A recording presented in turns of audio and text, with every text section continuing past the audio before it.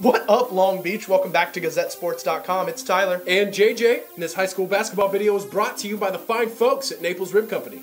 Back in the wood, a couple of teams, Cabrillo and Lakewood, looking for their first Moore League win of the season, ready to get this one underway and get off the schneid. Yeah, Lakewood at home, that's where you want to get off the schneid, in front of your friends and family, and it's going to come down to guys like Nigel Hale and Trey Pruitt to actually put the biscuit in the basket. Tylen Douglas, he knows all about biscuits and baskets and everything like that. He was an athlete of the week of ours last week, ready to do work. Cabrillo looking for their first Moore League win in 20 tries. It's been almost 2 years. Jags often cooking, with Tylen Douglas right there getting the bucket thanks to Ricky Schneider. Those two, quite the tandem in the early going, and Lakewood's offense on the other side wasn't exactly pretty, JJ. Well, no, but it's stick-to-itiveness that gets it done in high school basketball sometimes, and Lakewood had plenty of that. But Schneider, he finds a spot over there, and twice from the same place on the floor, back-to-back triples. He had 8 points in the first quarter. Did we mention the glass work from the Lancers, outdoing the Jags 42-17? Much of that was on offense. Pruitt with the first bucket, and then eventually Miles Davis. He likes the sound of the glass. Indeed he does, playing jazz with that offensive rebound,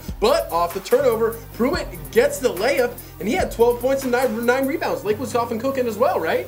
Yeah, well, Tylen Douglas had something to say about that. That is a beautiful move. He was the star of this night. So smooth. Looking comparatively to Victor Basket-Robbins at Compton, and then hits the triple right here. He was 6 of 6 in the first half for 14 points. Oh, that is... Don't do it to him, young fella. Absolutely abused, but it was just a 6-point game heading into the break, but Douglas was not done. That is definitely his spot. He loves that corner three.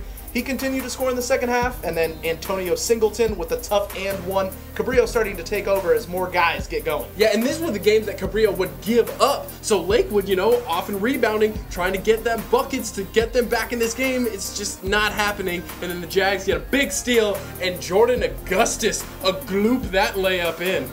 Indeed, and you see right here, this is just the kind of night it was. You get the ball down low, but you just cannot execute and get the points. It was really tough, and then Schneider, a little floater and one, an impressive play right there. He had 12 points, and you got to close it with Douglas. A beautiful backdoor cut, nice pass, he lays it in.